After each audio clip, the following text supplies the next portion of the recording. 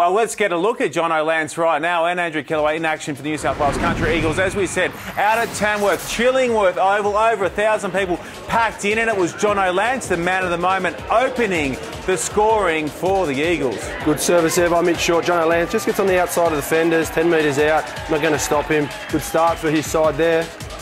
They went into this game as favourites, did the Eagles, and Charlie Clifton, gee, he can cause some headaches as well when he chimes into the line. Got a lot of dash does in 13-4 New South Wales Country. You see a little bit of bum cheek there from Matty Phillip. 8-9 off the back of the scrum, and Jake Gordon dives over, gets the stars back into it as Matty Phillip adjusts himself. Lovely to see that.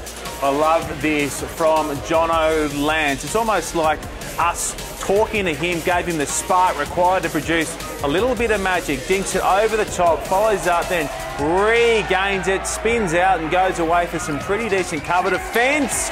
A contender for our individual try of the year.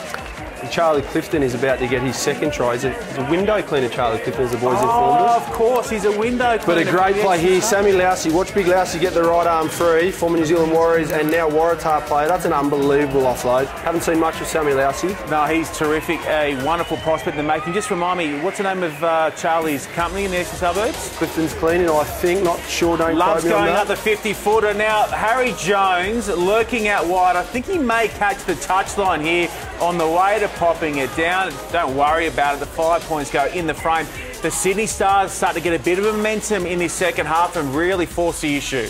He definitely ran out, Sean. He ran into the crowd last try, but this one, he knows how to stay in. He gets away from Clifton again, I think finish. it is. Great finish from Jones. He's going so well at the moment. He is Harry Jones, and New South Wales Country Eagles, boom, big contact there going in over the top. They turn to the man. They calls himself Figgy Smalls. I speak of Sam Figg from the Randwick Club. That's a good little place to be lurking. I love that try. 6, 7 and 8, all from the Randwick Club, Sean. Beautiful try. Oh, stop it. Yep. Okay, so that leaves us with a full-time score, 37-31. Both teams serving it up in spades to the Tamworth locals. Both Eagles wins this year have been by 6 points or less. It was always going to be a pretty tough game. The Stars had won their first 3 games, and it's a pretty hot day out here in Tamworth, but I think it was perfect weather for rugby, so it was a pretty good day. I've actually got 16 family members here, so I'm pretty happy with how the boys went today.